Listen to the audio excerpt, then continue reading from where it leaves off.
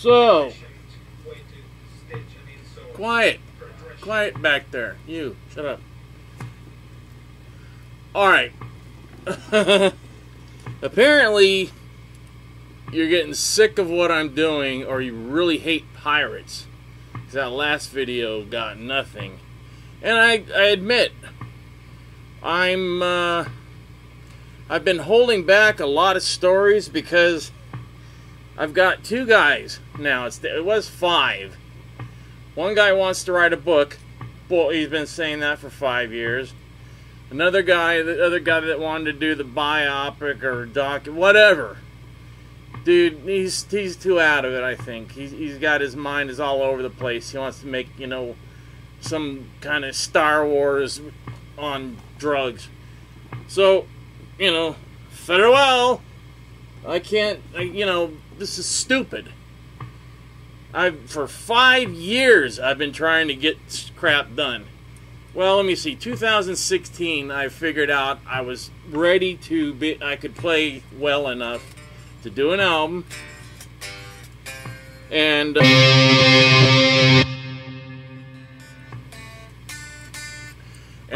then do this documentary thing. And I didn't have to play to do the documentary, but I had to play to do the album. So I can do it. I mean, these hit and miss days like I had last time on that SG, I just couldn't play. That was that. The hand still doesn't feel right. There's something wrong. I think it's in my workout, but whatever. I ain't getting the hits. And I know, I can tell when I use Randy Rhoads stuff, I get, you know, some views. But I'm only getting, like, on a good video, I get 100 views. And on the average, I get like 20 or 30, 40. That's crap. I don't know what to do. I'm not going to sit here and talk on that. I've got an hour left on this memory card. I don't know. I'll see if I can think of something while I play a little bit.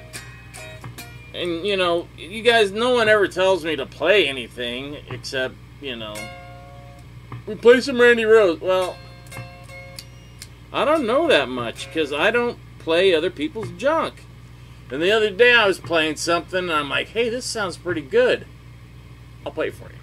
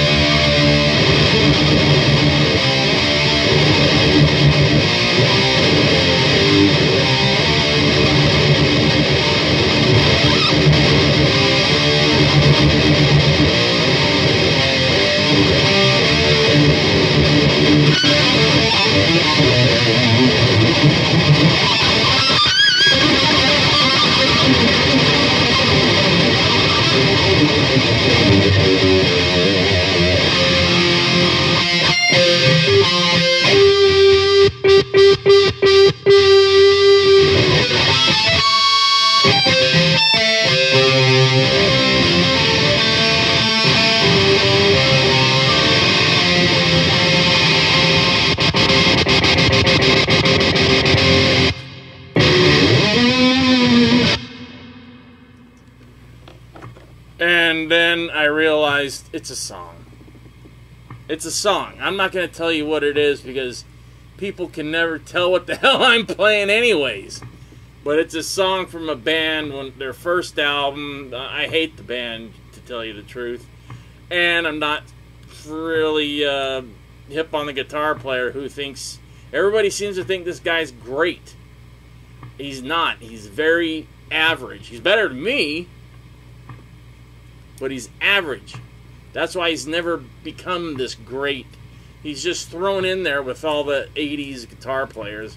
And actually, he was on the scene in the friggin' 70s. He just doesn't have what it takes. He didn't stand out. He always had the haircut of a 12-year-old boy. And the singer of the band that he was in, he sang. So everybody else is screaming. This guy can't scream. He tried to scream. He blew his voice out, and there you go. And they are always following trends. And this guy always followed trends. George Lynch. So he would always, like, he was trying to be like Eddie Van Halen. I'm like, Eddie Van Halen.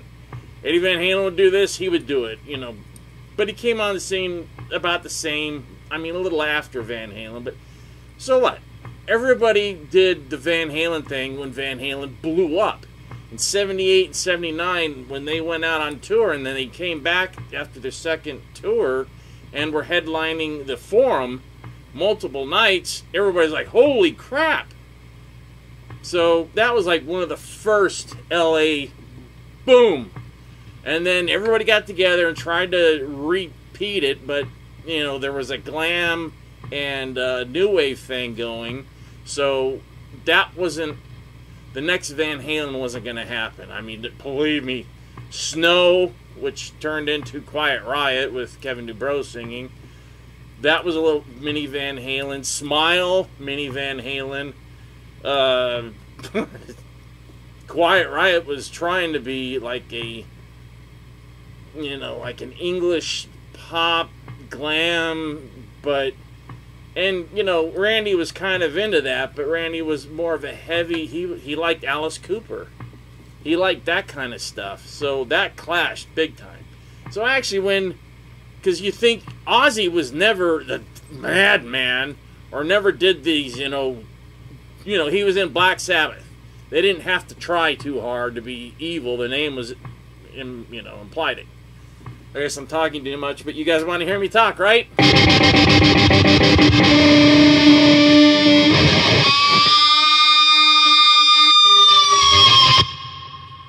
So, the whole thing with Ozzy going into this castle madman thing in 1982 was the perfect timing because Alice Cooper was out of the picture completely.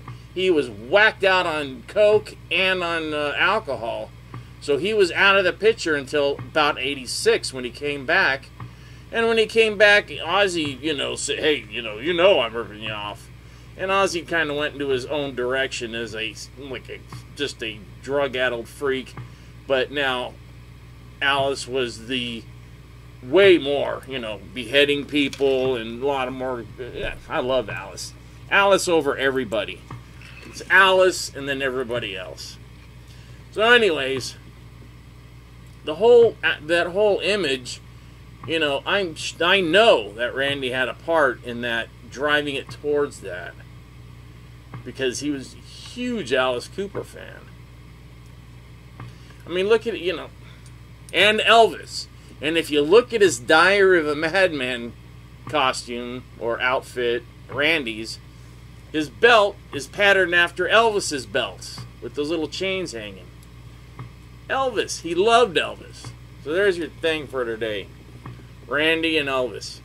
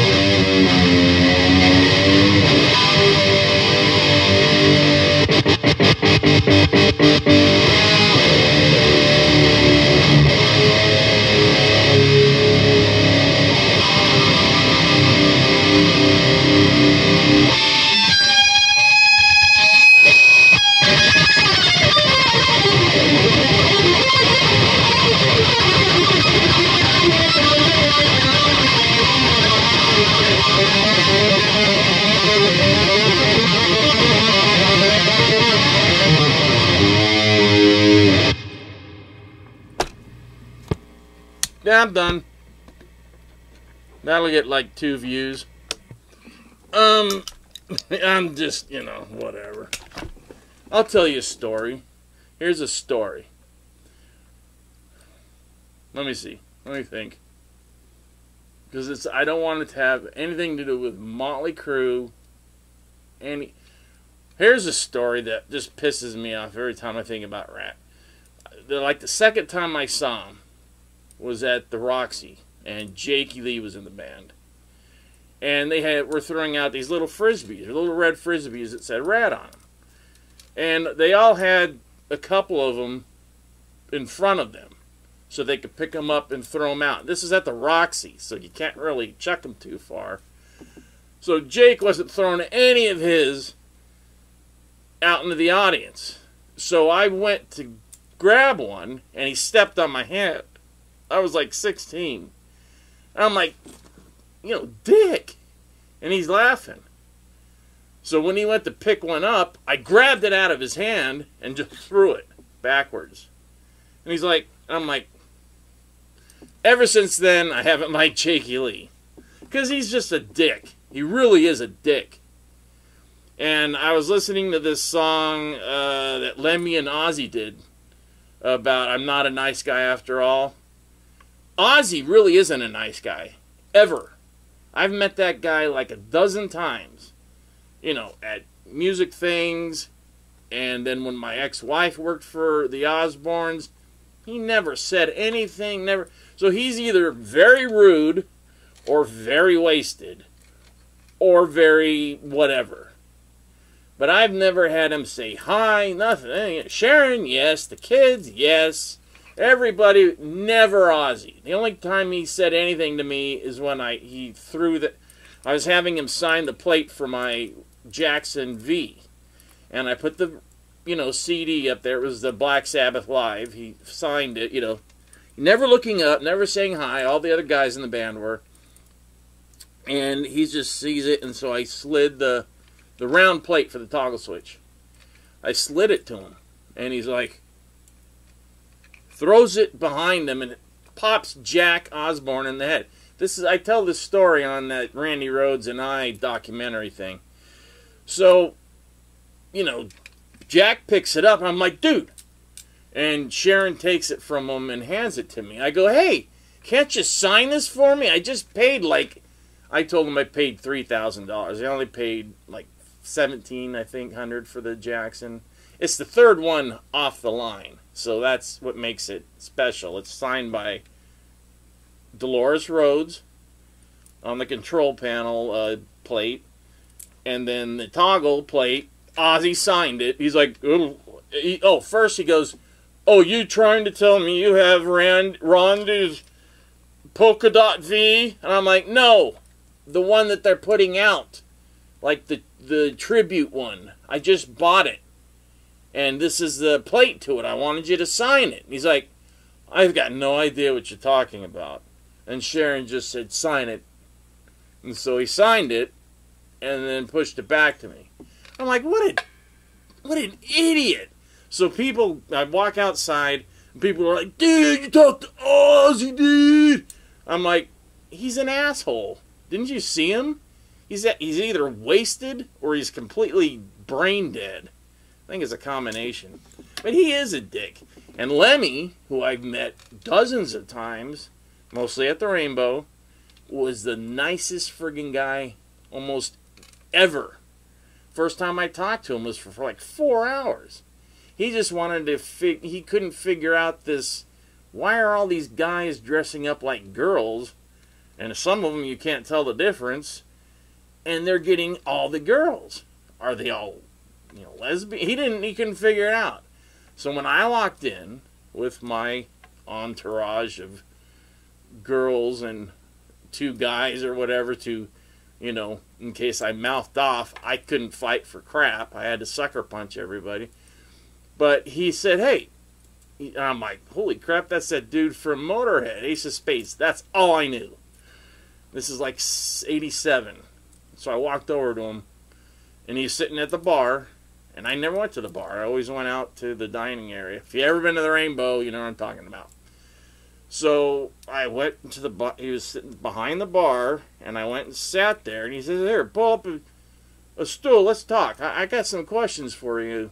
I'm not going to do the accent, but just picture Lemmy. So he's like, how is it that you dress up like a bird and get all these birds?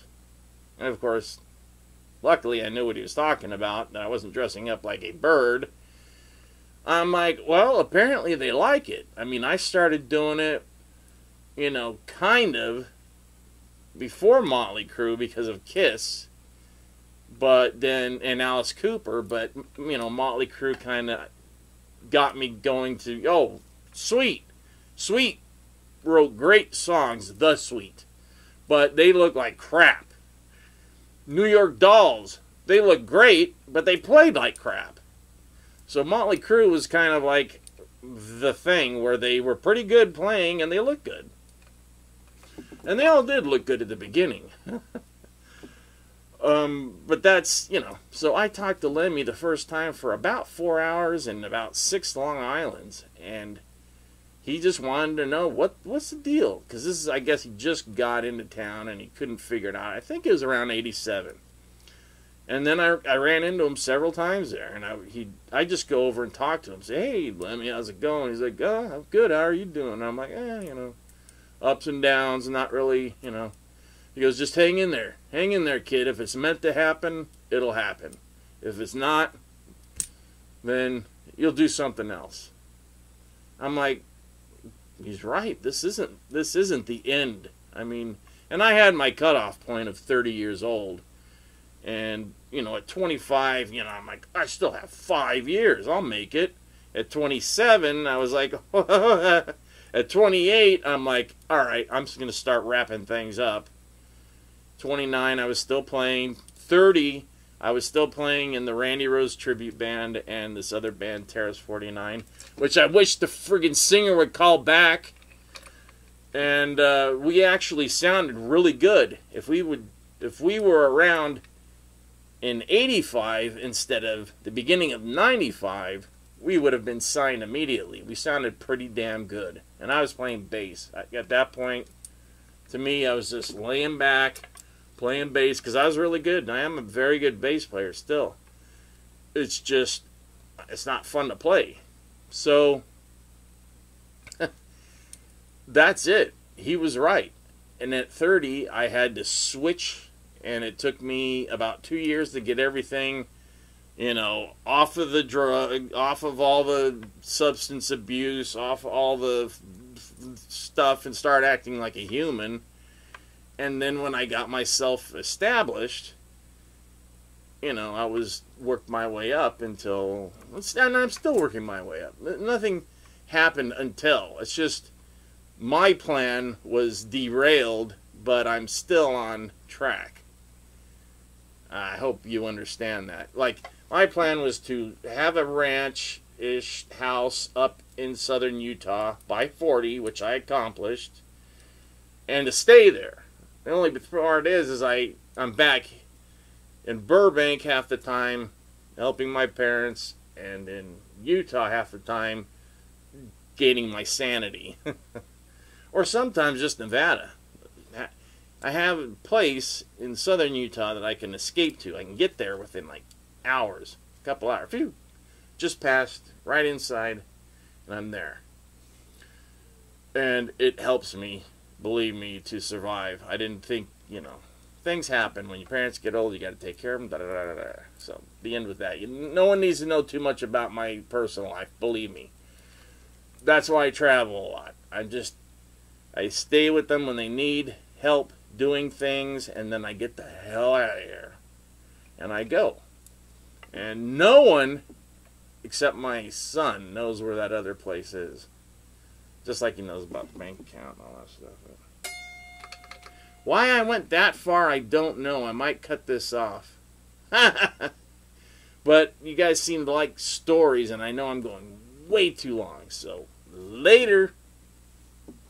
Subscribe, comment, do whatever the hell you want. I appreciate it if you do. I really do. But I don't think anybody's going to watch this anyways. I can't even remember what did I just talk about? I don't know. Oh, Lemmy and Ozzy. Yeah, because they did a song together like, I'm not a nice guy after all. I don't know if Ozzy is a really nice guy. Maybe he is to his family. But to other people, he's kind of a dick. Unless he's wasted. But I've seen him wasted. Whatever. So, Lemmy. See, the good guys always pop off. The other ones are like roaches and they just keep living. It doesn't make sense to me. But it doesn't need to make sense to me. It doesn't need to at all. Because this is just a fleeting moment in your eternal progression towards whatever.